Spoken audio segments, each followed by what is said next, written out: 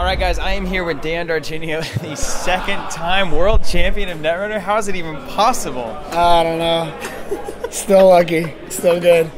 Tell me, okay, first of all, tell me about these decks. So Val DLR is now obviously a thing. It's kind of been a little underground thing for a bit. What does this deck do? What are the lines of play? What are you looking at? First, let me give credit. Jonas Wilson from Maryland, I think, or DC. He's the one that built the deck.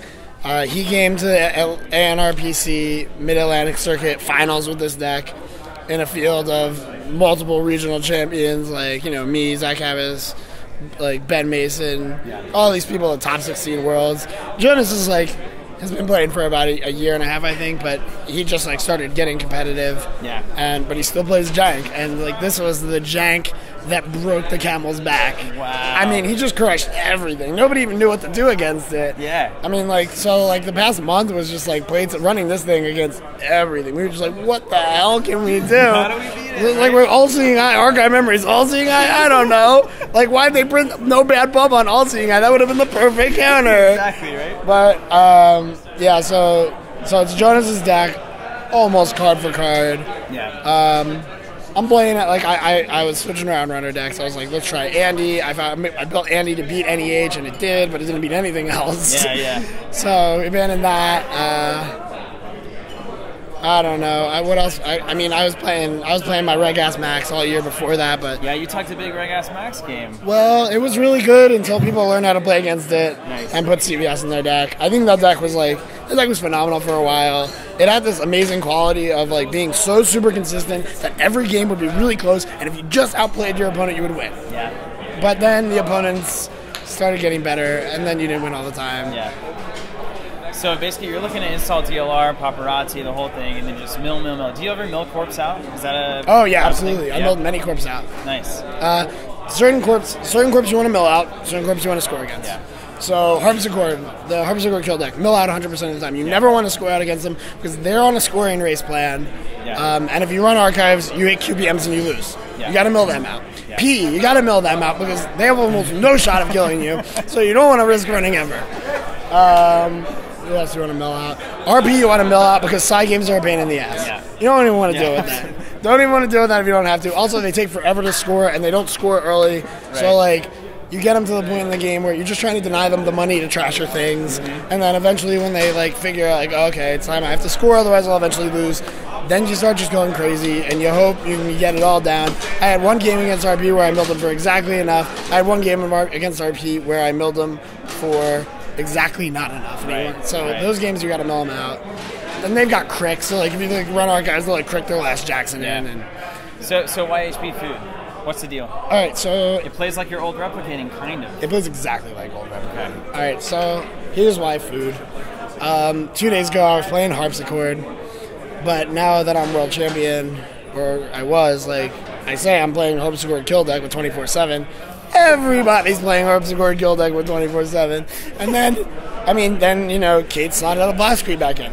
Then Kate was wait a minute, this is enough. Let's put 2 blast screen in. And then they're this is only a coin flip. Better find the film critic. Got the clock film critic, turn off the scoring plan, turn off the kill plan. I'm okay, that's pretty good. In the beginning, Anarchs, none of them have blast screen at all. Right. They start slot blast screen. One blast screen plus 1 iPad, otherwise you can't kill anybody. Yeah. And then nobody plays criminal, so who cares about that? But half of them are Leela, and you can't really score very easily against Leela because your whole plan is installed 2 agendas. Right. That doesn't work. You gotta install 3. So I played in the Icebreaker tournament, and I played against a Noise with 2 blast screens in. I'm nope, I'm done. Audible time. Right. I had this deck ready. I built it right before I left. I'm I know this deck is at least pretty good. I'll probably be able to outmaneuver the Kates. Yeah. And the only thing really that changes is global food, right? I mean, this is a it makes a world of difference. I've seen it. So the HP deck before, the HP Glacier deck, was always okay, but this priority requisition deck, and it was really bad. Yeah. Every time you drew it, changed everything. You're okay, so if I lose this agenda, I'm completely fucked. Better draw for a Jackson. Oh no, it's another agenda. And they're legwork. I'm automatically lose. Yeah. Oops. Yeah. All right, food is different. Now they have to score 4, you get to score 3. That's the sort of deck I want to play. Now, if you and you got breaker bay grid. So, your main goal is to get your asset economy online as fast as possible. Standard glacier stuff. So, I mean, now, like, you don't have to worry about priority execution. You got an NABD, and you're like, fine, I'll draw 2 cards. Oh, there's my breaker break rate. Or if it's not, you know, it's whatever. They legwork you, they'll get 4 points. That's not enough. That's halfway. I want to throw it around. So you're obviously, like, 2-time world champion is insane. Like, that's crazy. I know. You can't even believe it, right? How did these fuckers let me do this? But what a lot of people don't know is that you're very involved in the community as well. You're in our pro circuit. Oh, who doesn't know? Well, probably a few of these guys at least out there. So let's talk to them. Tell me about ANR Pro Circuit and what's this all about, and basically just community involvement in Netrunner. What's it going to take to grow this thing? All right, so the ANR Pro Circuit, like, a lot of the competitive Netrunner players were like, you know, we love like regionals. We love the big competitive events. We love going to nationals and coming here. This is an amazing experience, and we just wanted more of it. And especially one thing that we didn't like was that the U.S. regionals are so big, but there's very little support for the U.S. regionals winners when you compare it to like the European nationals winners, which are similar sized tournaments. Yeah. So what we wanted to do, and it started off with Ben in the South and a couple of other guys, Dodgepong on StimHack and the internet. They, you know, put together this thing called the Southern Megacity Circuit, which was a bunch of qualifier tournaments around the South that all fed into an invitational tournament in Atlanta, I think. And the winner of that would get a trip here. Yeah. So it works a lot like a European nationals would. Unfortunately, because of the laws around here and a little bit of difficulty of communication and the fact that FFG just like, you know, they have all their plans and we don't know what they are yet. Yeah. We couldn't, you know, get that to work, and they couldn't reserve seats for us legally apparently. So we ended up just having to give away cash, which we didn't want to do, but I think all the circuit winners ended up getting here. Including so after the Southern Megacity Circuit, we were like, wow, this is a great idea. We can do this anywhere. So now we've got one in the Mid-Atlantic. There's one in New England and Eastern Canada starting up. We've got one in the Heartlands. Yeah. You guys, we're doing one. We got the Southwest Circuit, the Heartland of America. Heartland of America Circuit, the Hack. They all got funny names. We got like the, what do you call it, Cascadia. Yeah. So and then the Brits. The Brits did one. Bring Another Brit to Worlds. These are all like little Netrunner acronyms. Yeah, right. Yeah. Nice. So and all the events were incredible. We all had such a great time. Yeah. I got killed by a bunch of fuckboys on their DLR shit. And so if somebody out there wants to get involved in this, wants to attend, where should they go? Where should they find the information? Okay, so ANRProCircuit.com, StimHack.com. Go on the Facebook for ANR Pro Circuit.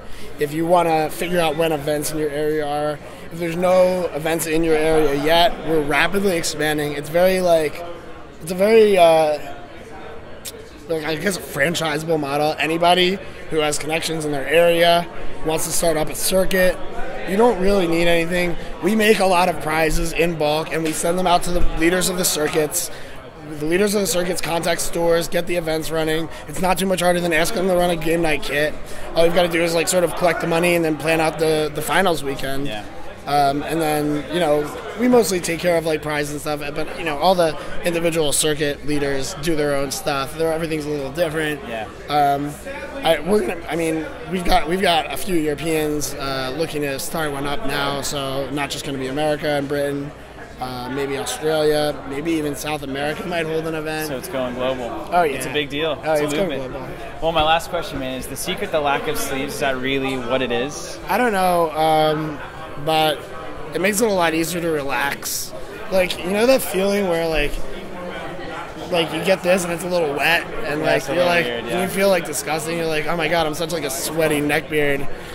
Especially you. It's like look at this. What is happening here, man? I just shaved. It's okay. It's okay. But this anyway, the feeling when you don't have sleeves on, it's just like you just feel like natural. We all just have to deal with that now. We're cooling off. Air is flowing under here. Well, Dan, congrats, man. Yeah. Well done. This is Dan D'Argenio, 2-time world champion now. That is 2 cards he's contributing to the game of Netrunner. Hold on to your pants, because I don't even know what they're going to be. I don't know what they're going to look like. But they're not good. Thank you guys for watching. This is the end of Worlds coverage for proper 2015 Worlds, and what a way to end it, Dan. Thank you so much, man. Congrats.